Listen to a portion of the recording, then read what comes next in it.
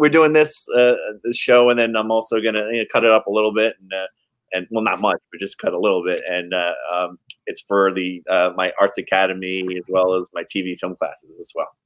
So super cool as well. But we are live right now, right? There he is. There he is. So, how's everyone doing? Doing all right? Are you hanging in there, Mark? I'm gonna let Mark talk. Yeah, it's rough. I don't know. We were supposed to have a festival screening over the weekend, so that was disappointing that we weren't able to do that. That would have been our second screening. So it's tough to put the film on hold, but it's understandable with everything going on. All right. Well, we have your name. My kids drive me crazy too. Over there, that's really cool. So this is a new thing here. It's pretty cool little thing that we've been doing, and I've been doing a couple of shows. I interviewed Ming the other day, and then we just did Jack Mulcahy. He was just on right before you. Mm-hmm. Yeah, I caught the tail end of that. Oh, cool. Yeah, super cool. Basically, kind of do the same thing. What do you really want to talk about here? You want to talk about the film and how you went through the process of making this short film? And did you talk to Ming about showing it? I asked Ming to at least post a link. I think it'll probably look better on everybody else's personal screens. Okay. So if it's down there, he's going to post the link to your new film, and so we just cut the trailer for the new trailer for the film, and you were no one's seen it yet, so that'll be. Your students were doing something with it? No, they don't. Not like the official stuff, but I let them color grade and cut trailers of the film on their own. So, sorry, Helen, they see your footage. Oh no. Well, you gave me a great idea. I actually had my high school students, my advanced classes, cut up the short film Curfew, and they all had to make like a promo for it. So that was actually a college thing. But I made them do it. Yeah, so I did that last semester, and that was like their favorite. Ooh, there we go. That was there their favorite. Try to make that face again. Is it just the frozen thing, or is it play? Is he gonna play it? If it doesn't play, we can just post a link. Doesn't matter. I can play it. Give me 2 seconds. I'll totally play it. Thank you. All right, so everyone, this is the time in between the seconds, and earlier this year, I did show my students a little clip, and they were like, "What the heck is that?" Oh yeah, because you're in it. You showed them your clip. Yeah, so they saw that, and they liked that. So I'm sure they would love to see this. And just all of a sudden, see me appear in it. Oh, here we go, guys.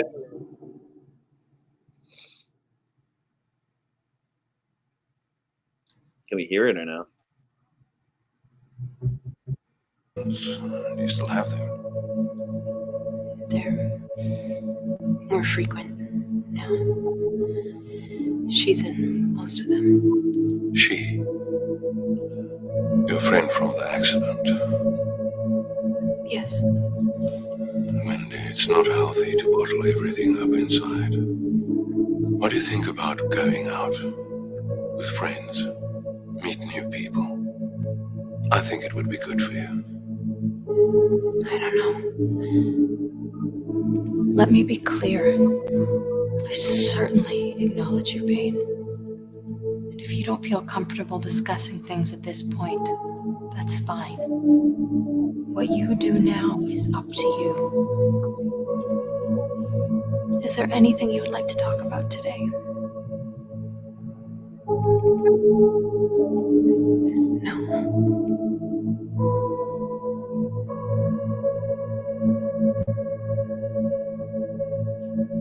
Wendy. Wendy. All right. That was great. It's a buddy comedy. Yeah. All that, yeah. So, all right. Well, so why don't we get started with some questions? So, Helen, how did you get into this film? What happened there? How did you get you casted into this? I had worked with Mark, or as it says on the side, on the little sidebar here, Marl. I'm just kidding. I had worked with Mark once before, and then I saw that he was casting this on Backstage, and I just shot him a message, sent him a tape, and went from there. Got it from there. And that's from my side of things, anyway. What about your side, Mark? From my side, I've been trying to get Helen into a role for some time, but sometimes the best actress isn't the best person for a role, so it's always got to be a perfect fit. Yeah. And to be honest, she was the only person that I auditioned. Like, I had others lined up who were supposed to come after her, but she was so good that I never did it before. The day of her interview, her audition, I said, "Please do the movie with me," and she said yes. So that was history. Which I didn't know until you. I read that you said that in an interview, which I didn't know that until I read that in an article. Really? I was very moved by that. Was it a recent article? Like, yeah, I think it just came out. Yeah, it just came out a couple days ago. Oh, I can post a link to. I can give Ming the link to that. But, yeah, essentially, I wrote it a long time ago with someone else in mind, and never worked out. So I just kind of like put it on hold for a couple years. And it's an expensive movie too, so I had to wait for the money. So, but I think Helen was born to play the role. So hopefully everybody comes out. So basically, since this is for film students to watch and all that, so I wanted to know how this all started with you, Mark. Like, we all have our stories of how we got into film, and how did this start for you back in high school, college?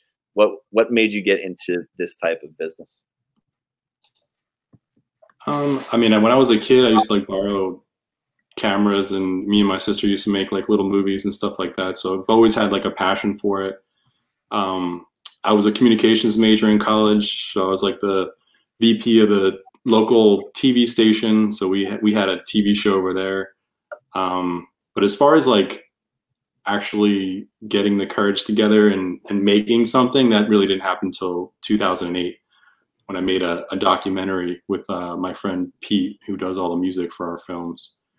So, you know, I've been in the field for a long time, but as far as like actually making stuff, 2008, actually making like narrative stuff, only 2014, so only like 6 years. Yeah. I in 2010 was the first one that I wrote and directed myself. I've been doing it most of my life too, but 2010 was the first directing. That was it. So it wasn't that, 10 years now, right? That's about it. What about you, Helen? How did you get into acting? Oh, I mean, I've been doing it since I was a kid, but not really professionally until I was a teenager. But yeah, I really got into it because I was good at reading. So the teachers put me in the plays because I could read pretty well, and which is kind of lovely because now it's sort of come full circle in this nice way. I do audiobooks now in addition to on camera and, you know, TV and theater and stuff like that. So I get to do the reading and the acting at the same time now, which is lovely. Have you started out in theater in New York? I did. Yeah, I started out in theater, and then I started to branch out because I think just the style of acting I enjoy doing the most is a little more subtle and a little more naturalistic. I still love theater. I do theater, but film, I felt really like the medium was something that I felt like I could lend myself to really well. So so that's what I do mostly, but I still do theater. And I was supposed to do a show at, do you know the regional theater Luna Stage? It's in West Orange. Oh. I had just booked a contract. I was going to be doing it, and then all this happened. So we're going to do it in the fall instead. Yeah, we were going to go to see some plays for school and things like that, and musicals, and have that all set. And I recently saw Shakespeare over here, which was amazing. And yeah. But now everything's just stopped to a halt, you know? Well, I'll let you know. Oh, look at that. Casting is everything. That's nice. It's a great action shot, Mark. It is. Looking good. What set is that from? My tough pose. What movie set is this from, this picture? This is from our first film. We made a feature drama called Before the Snow. Yeah. Me and my friend Pete, he's on the left there. We co-wrote, co-directed it. Made it for $18,000. And you made this locally as well, didn't you? Yeah, that's his backyard in Red Bank. So we shot 18 days in a row at his house. And the feature film. That's where I first met you. We were in film festivals with this film.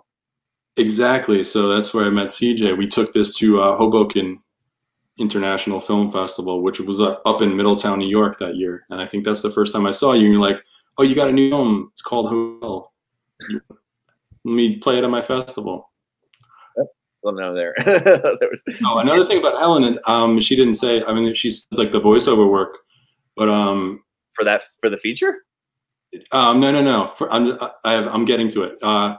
So she's also a singer, so that's why she has a good voice. A lot of voiceover work because she's got a cool voice. And there's actually a scene in our new movie where they two people have to sing together on a couch. So that's what she auditioned for. So she came in, they had a guitar, and the actual audition was them singing to me, like serenading me. Yeah. And I'll admit it, I actually cried. So yeah. Who wrote this song? Was it Pete? No, it's actually I didn't know this till later, but Helen and I had a mutual interest in a particular artist named Keaton Henson. So the movie is really based around the emotions of his songs. I just wanted to like live in that space in movie form. And my director's reel from a couple years ago, I put one of his songs behind it. And then I saw something on Vimeo of Helen's where she was dancing to a Keaton Henson song. Yeah. So like, oh my gosh. Yeah. Yeah. So I've been a huge fan for a long time. It's like an album of instrumentals, and she picked the same song that I did, and he's got like 50 songs. So it was I don't know, it was meant to be. Yeah. I was, but when I got the script, in hand, and I started reading it, and I saw that was something that you'd included, I was like, oh, I got very, I was really excited and moved because I think you and I both, we have a lot of music taste in common. And I really think I was just saying this to someone earlier. I think that music can really transport a film from good to great sometimes. Like it can just take you exactly where the mood is that the director is trying to bring you to. And I was so excited about it when I saw this song that I love and appreciate and just think is such beautiful art. It was such a nice thing to see. I really think that music does change a film. It makes it better. And CJ, speaking of Keaton Henson, my last film, one of my last films, The Last Visit. Yes. Sad movie about the old man and a little girl. When they were waiting to come on set, I would just play like Keaton Henson on repeat to get there was this corner of the room where it was the sad corner, and they had to come and do their sad scene. So I didn't do that to Helen though. So. I mean, apparently Brie Larson, when she did Williamstown, she played this. I think it was Brian Eno. She played this one song when she was doing Our Town. She would play it during the intermission to get her into what she wanted to do. And everyone's process is different, but I thought that was an interesting detail, and the song's beautiful.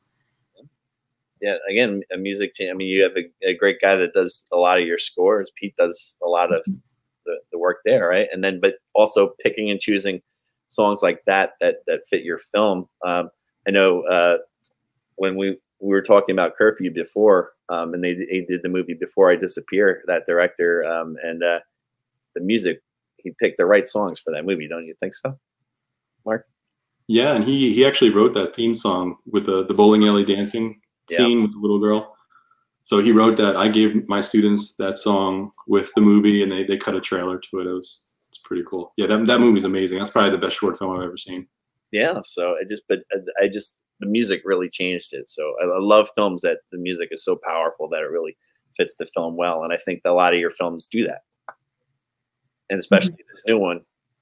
So the one that we're talking about here. Yeah, it's only screened once, and you were there, and thanks for your support. Yeah, so that was it. Didn't it get into another festival? It's in a bunch now, but everything's canceled for now, or postponed at least. Yeah.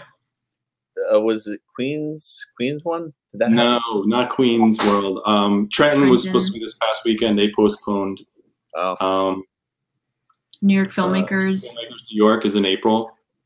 That's going to be online, but then they'll have another date later on. So we get 2 screenings out of that one. And then what's the other one?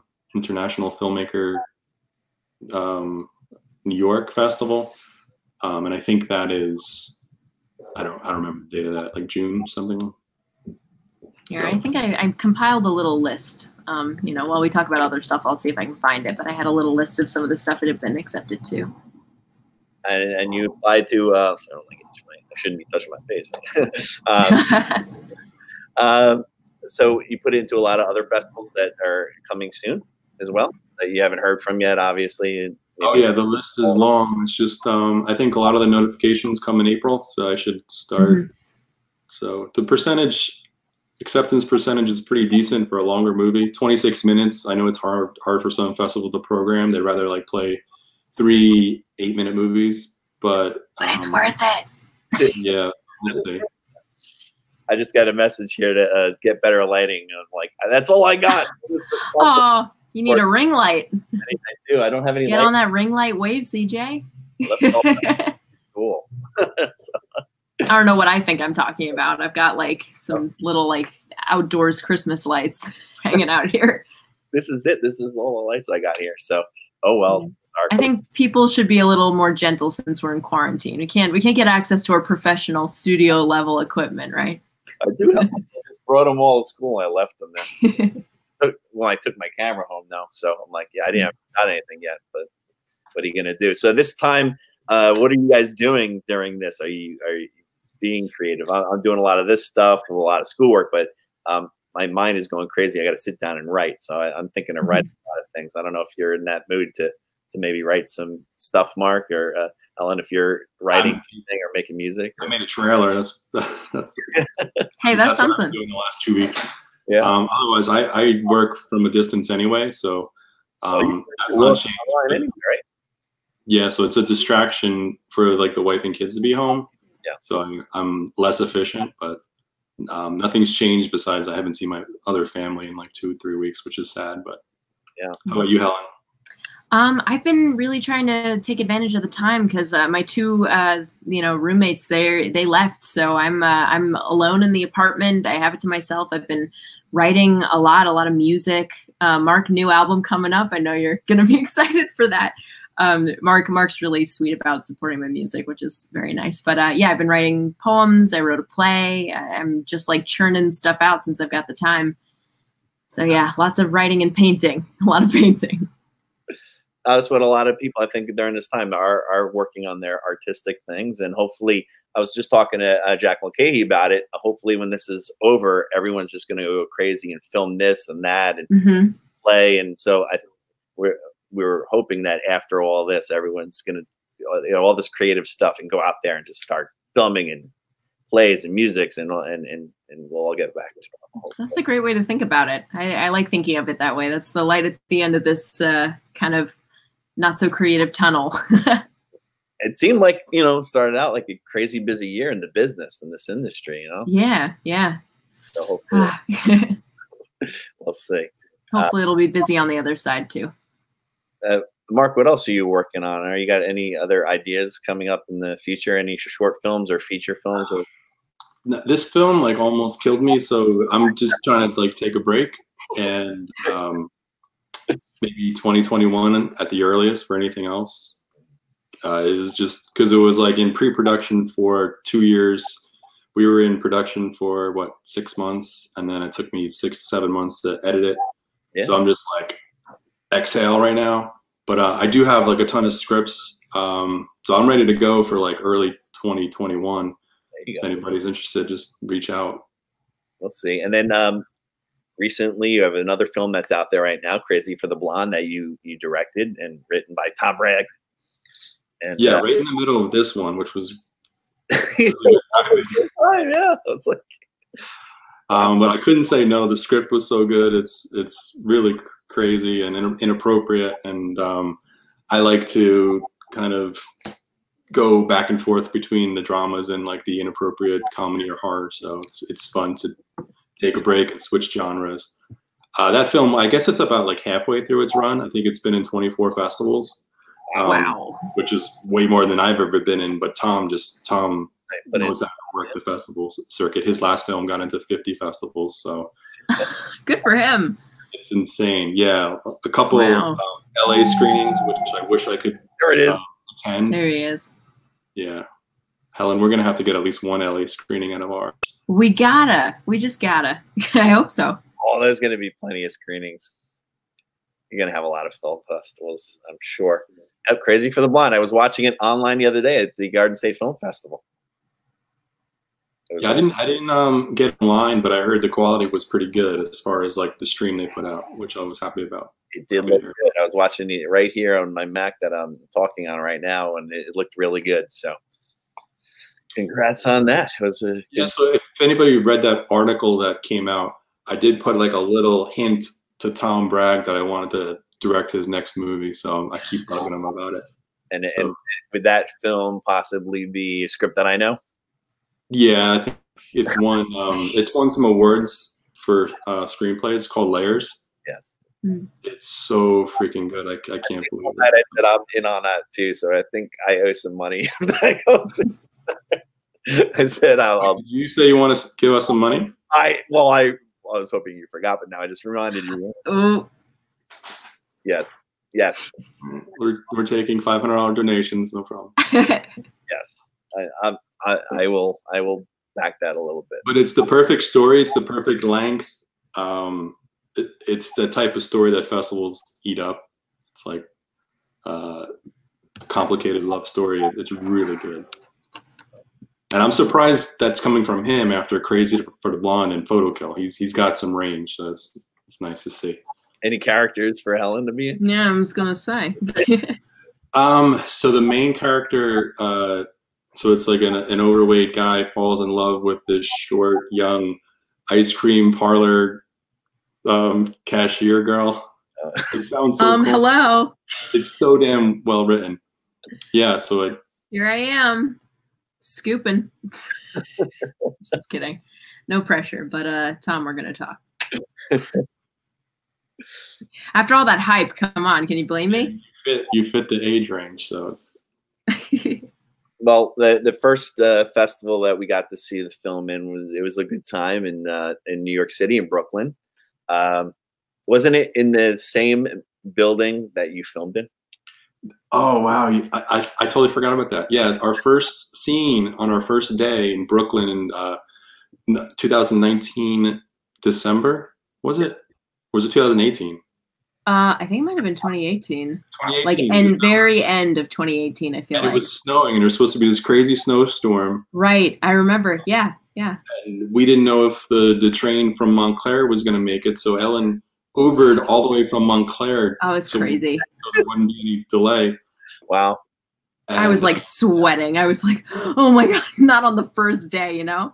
It was a big scene, too. It was. Huge scene, yeah. It's been in both trailers now. CJ, you failed to remember that Helen actually won a particular award that night too. Oh, I was getting, yeah. He's ramping up. He's ramping up. Got ahead of that. I have to do it. Yeah. So you did. You won. What did you win? I won Best Actress, which was really, really sweet and unexpected. But yeah, I was very honored.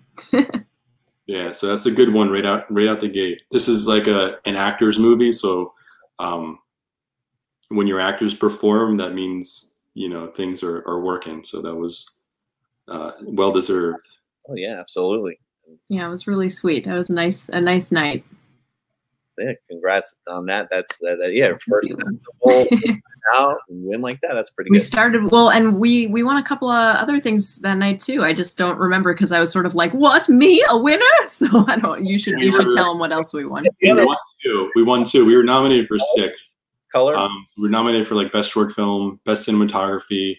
I think best supporting actor, best featured actress for. Right, I think Palmera was nominated as well. Oh, yeah, that was her. But we did win best color, which yeah, I was kind of happy about from the technical standpoint of things because I did work hard in the color. No nominations for best cameo of a guy. No, best cameo of a guy. Best angry dad award. You're always gonna win that. You know that. You're the best angry dad in my heart. That was a lot of fun. So I don't act too much anymore. So it's always fun when I get to go and do that every once in a while. And just to let you know, it took when I did Disco Fries, it took about 30 film festivals before I won an award. So whoa, you got one in the first one. So that's but you hadn't met Mark yet, had you? Yeah. Oh, never mind. I was trying to be like, well, you know what I was going for there. I don't know. Dennis is pretty talented. Yeah. So he has a new film out as well, I think. So I haven't seen it, but I saw him promoting it. So with Palmera. Yeah. Yeah. Small world. Yeah. And right. Mark, I don't know if I've mentioned this to you, but me and Palmera we've become writing partners, and we're writing some stuff together. More info to come, but it's because of you and because of this film that we even met and became dear friends, and now we're working on getting something produced. That's I think you hinted at it, but I didn't know you guys were like full into it. We're doing it. I got Celtics open right now. That's we did a rehearsal in Union City, and she came to do a scene with us, and they were like best friends on day one. It was pretty strange. Yeah. I don't know what happened there, but we get along real well, and she's become one of my dearest friends ever. Sorry? When she auditioned, when Palmera auditioned, we didn't have a role for her because we had somebody else in mind. But we wanted her so bad that we ended up changing the gender of another character, and then like it was Eric, and we changed it to Erica. And then right. Didn't have enough lines.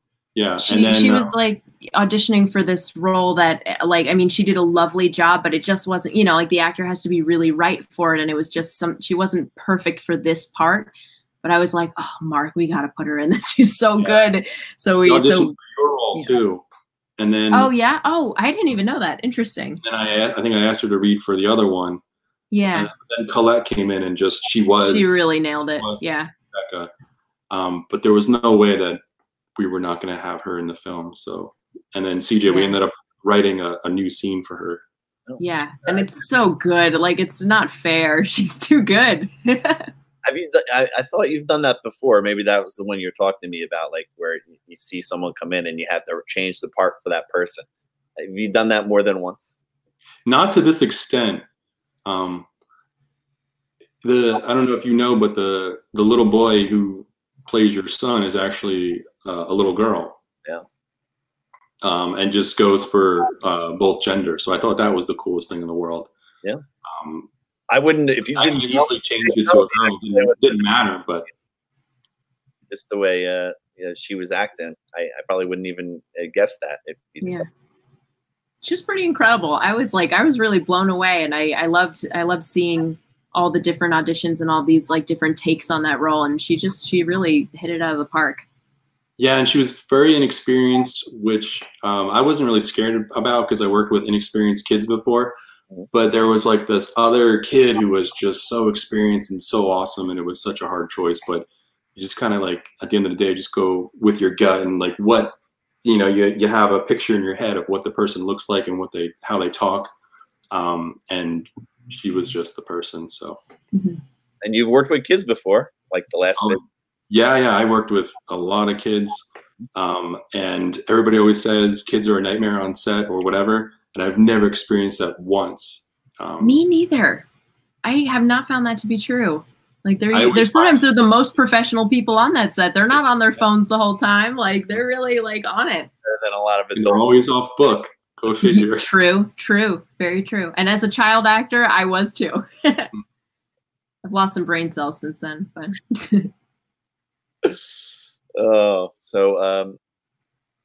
Well, anyway, I just wanted to. What's next? What's the next few film festivals that's up for that's lined up?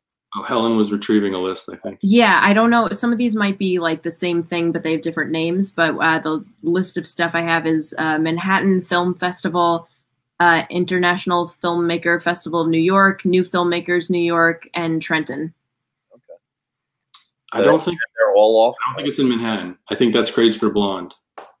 Oh, really? Oh, okay. Maybe I misread that. I don't know. But that's kind of the list that I had. Yeah, the only reason I didn't commit to Manhattan is because I just figured we'll wait till next year, because having 2 films in, I don't know, you're just gonna like lessen your chances, or you're the douchebag with 2 films in a festival. Yeah. Yeah. Never a douchebag, Mark. Come on. Yeah. So what about? We want to have our own night. We don't want to share it with. I got you though. No, I get it. I get it. Those crazy kids. Yeah, just us. Yeah. Butt out. I know. Can you imagine like your films playing back to back in the same set and all that kind of stuff with the 2 different crowds and all that? Gray Machine Films double feature. That's my voiceover voice there. Oh, you're a guy. 500 times I really gotta zone out. I can't watch it. Like, it's real hard for me to watch these. At the festival from before that we were all at, I just kind of sat there like this, and Pal kind of like held my hand, and I was like, I can't watch this. I kept like kind of peeking through my fingers because it's hard to watch yourself, man. It really is. I love watching. That was on screen for 26 minutes too. I know. I was like, oh, I'm in every scene. Okay. That long? Yeah. That whoever was helping you edit that, poor dear. I did not realize it was that long because it fell and it moved, so it really did not feel that long at all. Thank you. I did cut it down. I'm not going to tell anybody what scenes I deleted, but there were 2 deleted scenes, and it was like a 23-minute version. I'm out. And it just wasn't flowing. It felt like things were missing, and I'm like, I got to release a shorter version. And then I was like, screw festivals. If they don't want to play a 26-minute film, then I don't want it in a festival. So it worked. It was written this way. It's got to be that way. So you're gonna tell me after we aren't live anymore, right? I'm curious. I want to know. But anyway, that's for later. Cut me out. CJ, I didn't cut you out. All right. Yeah, that's all right. I got cut out of a lot of stuff, so that's why I said that. Hey, it happens to every actor. It's a rite of passage. It was the doctor scene that was. Oh yeah. Out, and obviously, G is probably the most talented and most famous actor in the whole cast. So obviously, it had nothing to do with you two. It was a story thing. But we could chat later. It's back in. It's not going anywhere. Yeah, it's one of my favorites because it was one of my favorites to do, but it's probably more of a memory value rather than like it's hard for me to judge it kind of like as an outside party because I'm so biased because like I just remember what was happening that day or like what I ate and like as a standalone scene it is it's great, but sometimes in the context of the other scene. Certainly. What I'm trying to say is that I am a very biased judge and like I would not be the right person to decide what stays and what goes because I'm thinking about other stuff. Yeah, one of my favorite quotes is by Darren Aronofsky. He said, "You're not done editing until you kill one of your babies." So, and that means fair. Removing your favorite scene from the movie. Like you can't be precious. Yeah, that's true. It's true.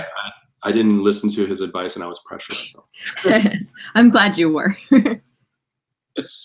Well, I want to thank you guys for coming on here, and well, before you go. Since this is also for my students, I was wondering if each one of you could give some advice. I know you do acting, you do music.